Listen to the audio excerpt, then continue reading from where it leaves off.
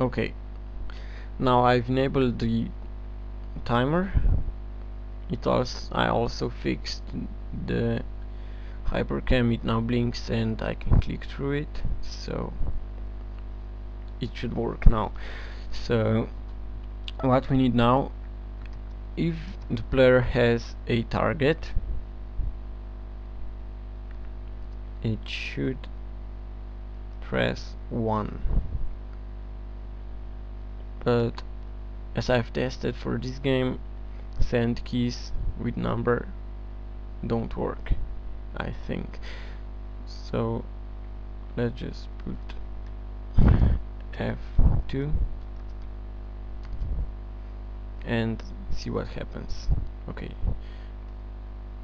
now okay, I'll delete the message box so it doesn't bother us again, and include my library that enables us to simulate key presses. So mlib.input-devices.keyboard.simulate key presses. So we can put 1 here and this should work. Okay, we put the skill back to 1 and it attacks. Great. So it works now, like we said. I said. So it killed a mob, it targeted another one and another one.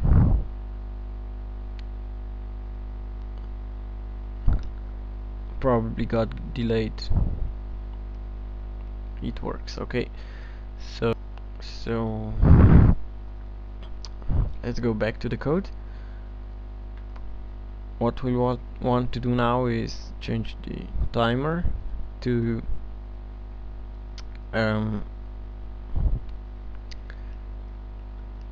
500 milliseconds so it doesn't lag again. Now the bot kills things and we just want it to heal, but since these mobs are weak, I'll just make it use mana potions. So we can add another timer and enable it. So now we need to check if the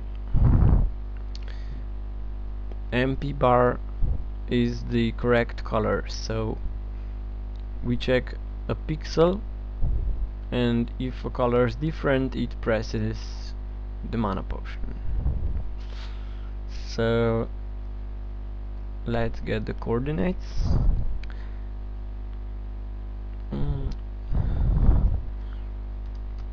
Yeah, I forgot. Let's say 70. Okay, we got that now. So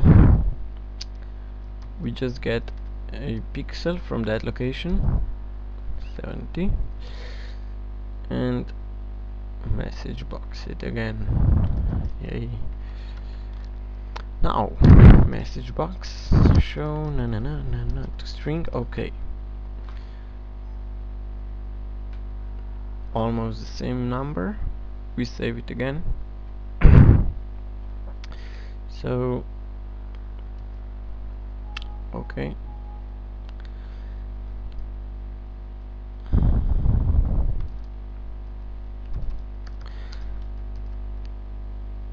one 6 7 7 2 9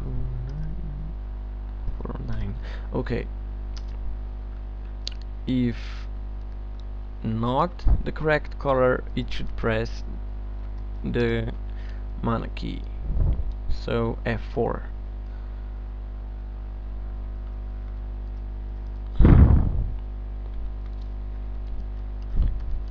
F4. So let's try this.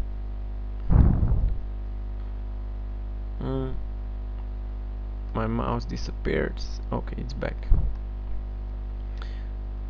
Let's try a skill that uses slightly more mana. So, well, I don't have it, so let's just wait.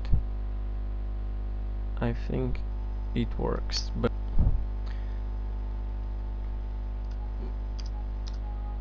it seems that the brackets only work with send keys, so I'll just use my library again. So, okay, just a second. Okay, F4. Again, if you would use a game that would support send keys, you could just type the brackets like I did before. Now it targets mobs. Okay,